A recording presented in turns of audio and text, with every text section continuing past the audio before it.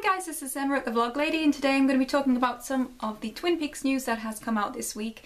We are only a few days away from the air date of Twin Peaks, and it has exploded basically. Everything has come out last minute because of the secrecy surrounding this show.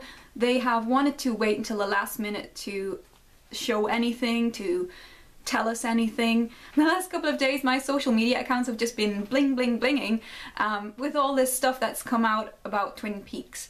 So I wanted to take a look at some of the things that have come out this week because I do think they're exciting. This video will contain spoilers for season 3 if you want to experience the show in a more pure way and not experience any spoilers, then turn me off now. Otherwise, let's dive within.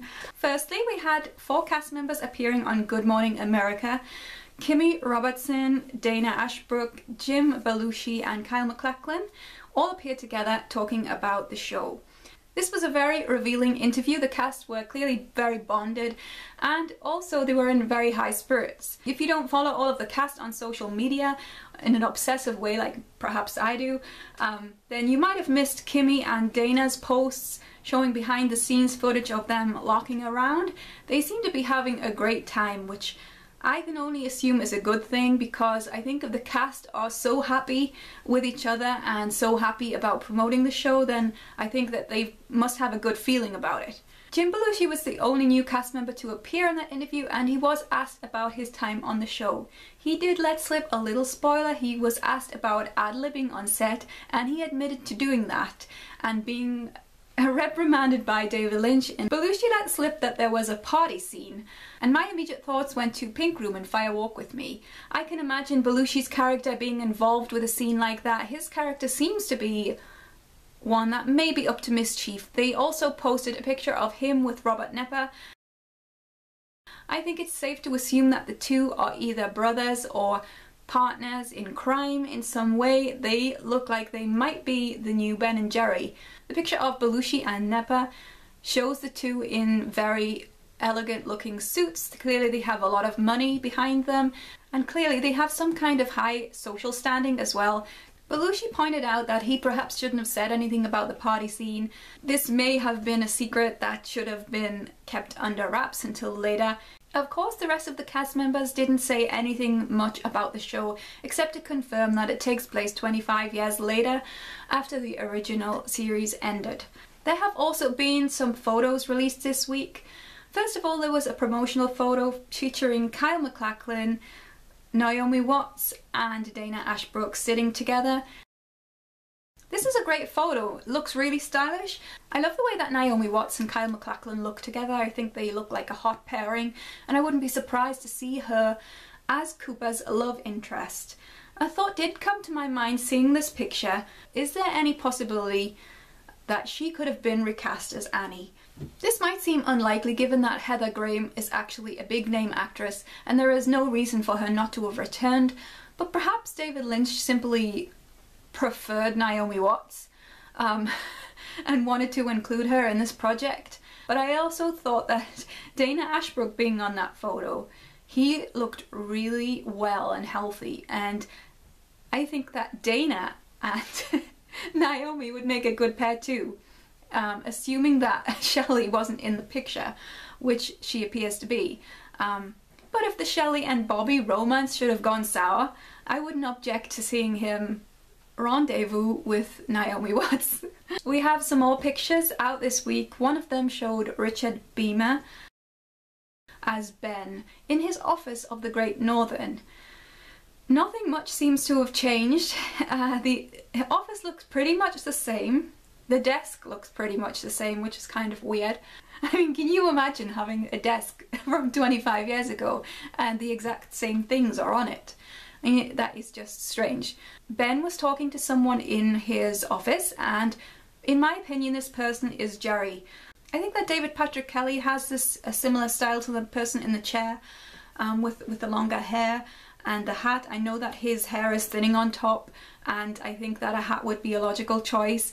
The clothes look Jerry-ish. Jerry was known for wearing quite colourful clothing, I would say, and I think that as an older man this would be something that he would choose to wear. I also think it's logical to assume that Ben and Jerry spent their lives together because they were so close in the original series. Another photo that came out this week was one of Dr. Jacoby. It's 2017, but he still looks like he just rolled off Ken Casey's multicolored bus. There is also more pictures from the set showing Sarah Palmer. She appears at the till of the supermarket that we saw her in the trailer. And she has a very concerned look on her face. I think there is going to be more in the scene than just her buying alcohol. I think something is actually happening in that scene that has more substance than that. Perhaps she sees a vision, perhaps she's being told something by the sales assistant. Other cast members who've made an appearance this week include Robert Forster, who is likely to play Franklin or Frank Truman. There have been lots of interviews, revealing interviews as well with David Lynch. In his interview with Rolling Stone, David Lynch suggested that the man from another place, Michael J. Anderson, was not going to appear in the revival. I know there had been some suggestion that Michael J. Anderson might have just been pretending that he wasn't going to appear so that it would be more of a surprise, but it seems likely that he is not going to be in the new series now, and that perhaps he has been either recast or the role dropped. Lynch was also very cagey when he was asked about Bob and refused to give an answer as to how Bob is going to appear in the new show. Actor Frank Silva is no longer with us, so his role would have to have been recast. Bob was such an important character that it seems likely this is the case, or someone else has assumed the role of Bob. For instance, we might be seeing Leland as the new Bob, and Leland's reflection every time we see him in a mirror. There was still some suggestion that Robert Nepper could be playing Bob. I thought that seemed unlikely given that we had seen Nepper in his character's clothing, and unless Bob has decided to have a complete makeover, then I don't think that the way Nepper is dressed really aligns with how Bob presents himself. That actually leads to an interesting question about how Bob's attire can be seen and why his clothing is different to the person wearing the clothing who he is inhabiting. I guess it's kind of like a quantum leap thing. One final piece of news this week is that the first 8 episodes of Twin Peaks now have titles. The first episode is called My Log Has a Message for You. The second is The Stars Turn and a Time Presents Itself. The third episode is called Call for Help. The fourth is Brings Back Some Memories. Part 5 is called Case Files. Part 6 is called Don't Die. Part 7 is called There's a Body Alright. And Part 8 is called Got a Light. They are quite revealing titles. I'm going to assume that Catherine Coulson is in Part 1.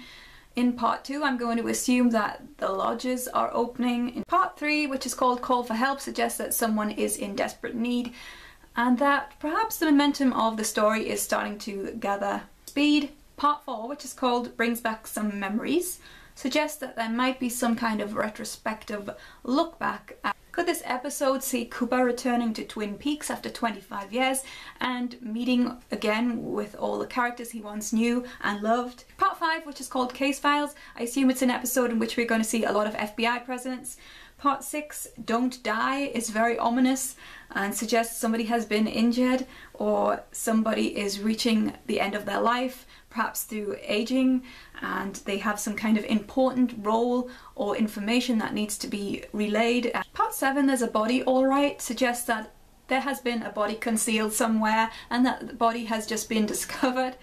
Not surprising to find out that there is going to be another fatality, another crime perhaps, in Twin Peaks. Part 8, Got a Light, sounds kind of hipsterish.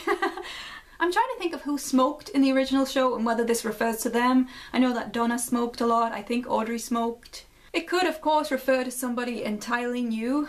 Of course the title could have another meaning completely. It may not be to do with smoking, it may be to do with lightness as in opposed to the darkness as in the White Lodge. So one thing that did concern me was the fact that in all of these promotional pictures and in the trailer that came out recently, all of the characters that we've seen so far have very somber looks on their faces. They look like they are so sad. And I just can't understand, especially with some of the characters like Lucy or Andy or Dr. Jacoby, why they would be so serious and sad. I know that aging sometimes calms a person down and makes them more mature, and perhaps that's why we're seeing people looking so serious. But I think the more likely reason is that something has happened in Twin Peaks. Something has happened to these people to make them all so miserable. One thought I had about that is Laura Palmer. She was such a force in everybody's life. Even though she had this double life, she always had relationships with everybody in the town. She was teaching Josie English, she was doing the Meals on Wheels, she was Harold's friend, she was a big life force in town. And what if everyone's life just got a little darker when Laura Palmer left the earth? There could be a lot of other reasons for the way that everyone looks so sad, and it could be something connected to what Cooper did once he got out of the lodge. It could be something to do with an event that is currently happening, something bad, a murder, a death. Perhaps it's the effect of the lodges. I'm excited to find out what exactly is wrong with the town and why these people look so damn miserable. One thing is for sure, and that is the tone of the series has been set with all of these pictures and trailer releases, and I would expect the first few episodes to be more on the dark side than comedic. So that's all I'm going to talk about today. I think this might be my last video before my reaction and review of the first 2 episodes of Twin Peaks, which will be out on Monday. Hope everyone enjoys their Twin Peaks viewings, whether they're going to be alone or in a party. Let me know how you're going to be watching in the comments below. Please subscribe to my channel if you're interested in Twin Peaks or David Lynch, and you can also follow me on Twitter at The Vlog Lady or connect on Facebook at the same name. And that's all for now. Bye!